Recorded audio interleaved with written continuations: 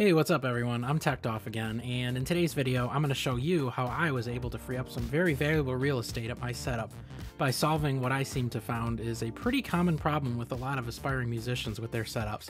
And that problem is, where do you put your MIDI keyboard or digital piano when you're not using it?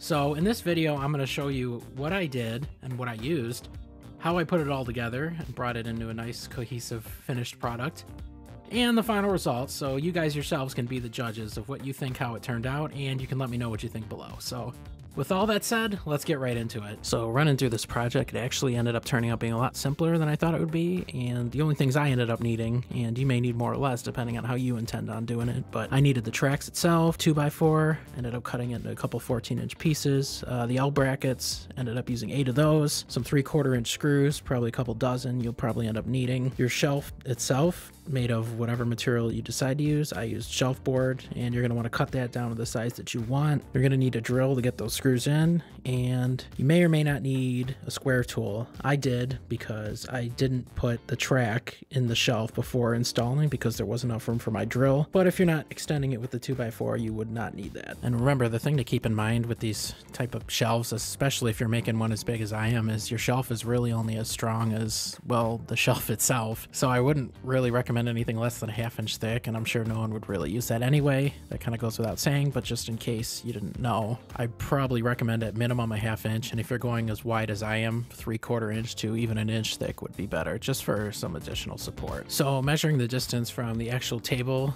to the bottom of our mounting point, we get about, let's see,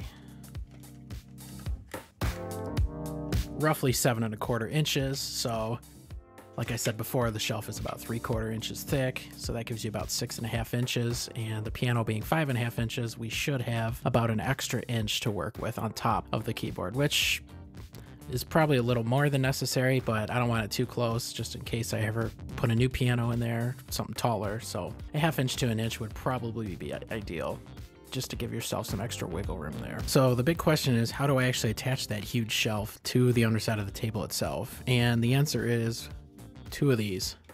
And what these are is just a 2x4 cut to 14 inches, not exact, but close enough. I'll just show you guys just so you can see for yourself. About 14 inches, which is coincidentally the length of the track, but it can be any size you need. 14 inches is just a balance of the space I had to work with and trying to get as close to this length as possible. It's those, and then obviously the track itself attached to the 2x4 on end with 4 screws here, here, here, and here. And to actually attach this whole assembly, I guess, to the table itself is 4 simple 1½ inch L brackets, and I kind of offset them just to try to distribute the weight a little bit better, but you could probably just put them 2 on each end as well, and that would probably work fine for you. But 2 screws, these are, I believe they're 3/4 inch that came with these brackets actually, which is really nice, and I'll have a link to them. I got them from Home Depot in the description below if you're interested. You just stick 2 of them in there, and then we'll stick 2 of them obviously through each of here to actually hold it underneath table. I will attach the shelf actually to the other side of these.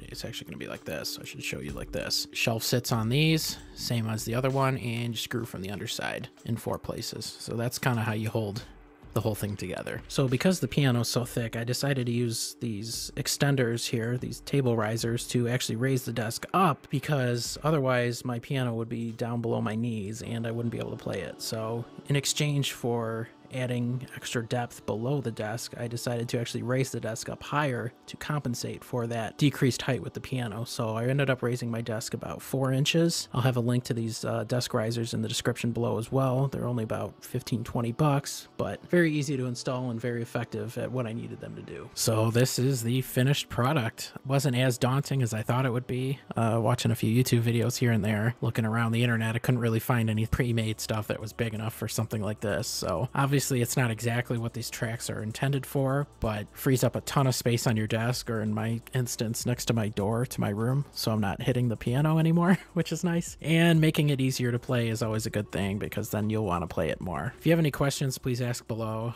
I hope you guys enjoyed this video, and I hope to see you next time. Peace, guys.